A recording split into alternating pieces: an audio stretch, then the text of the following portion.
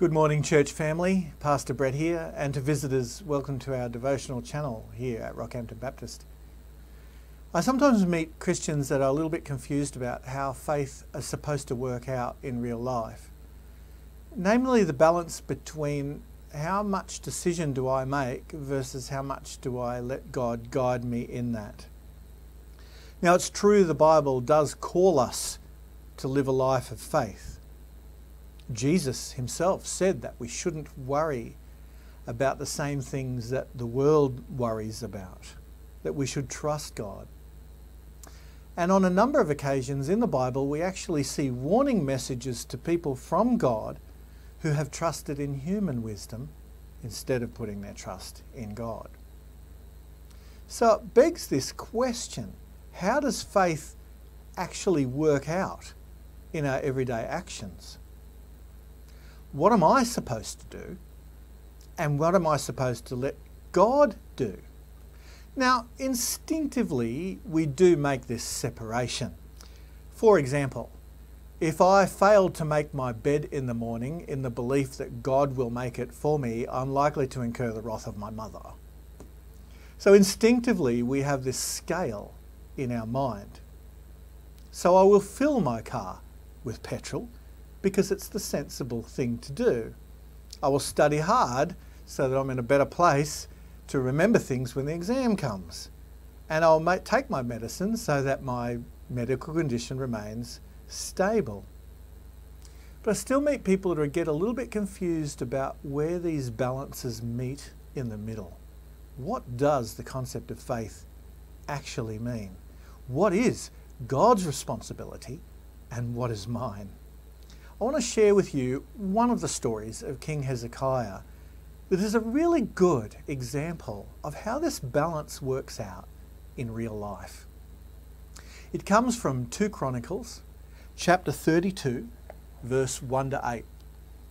By way of background, the Bible had just finished mentioning that Hezekiah was a godly man and who had made very good decisions.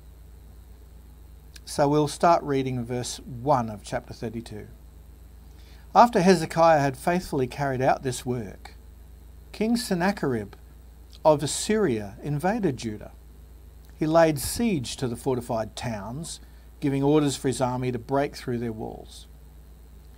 When Hezekiah realized that Sennacherib also intended to attack Jerusalem, he consulted with his officials and military advisors, and they decided to stop the flow of the springs outside the city.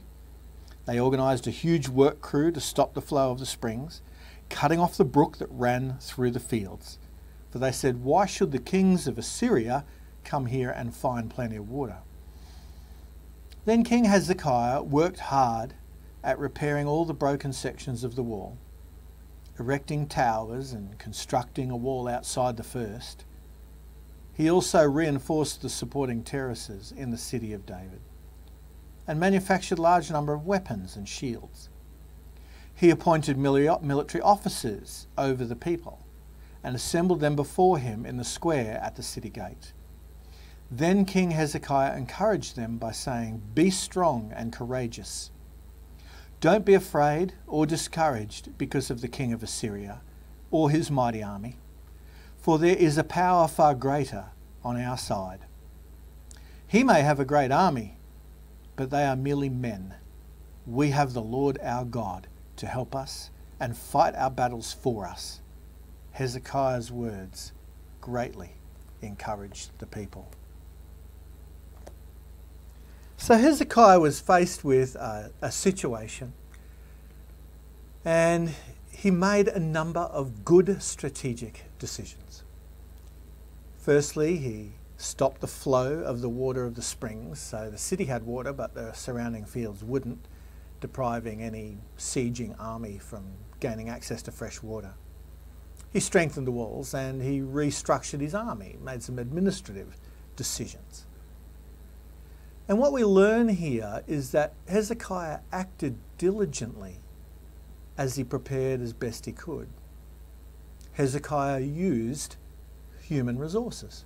He used advisors, he used experts, he used people with skills, and he made strategic decisions. his trust in God did not exempt him from acting wisely. And God was with him. Hezekiah, you see, understood his calling as a king was to make good decisions. But he also knew that God was his true hope. He struck a right balance here between faith and action. And the right balance is to trust that God will be with you and guide you as you make your decisions and go about your actions. If your heart is genuine and you have a will to serve God, he will guide you in your decision making. You see, doing nothing at all is not the same as having faith. Having faith is no excuse for foolish choices. That's why we do stop at red lights. We turn up for work on time. We put money into superannuation. We discipline our children. We look after our health. We make good decisions.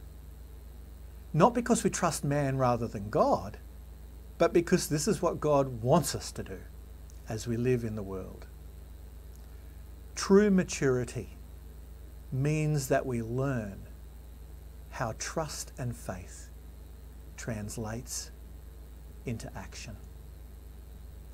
Let's pray. Lord, you've promised always to be with us, guiding us in every step of the way, closing doors and opening others. And for the heart that truly is for you, for those who are truly righteous, you guide their steps. You inspire their actions. You give wisdom to their choices.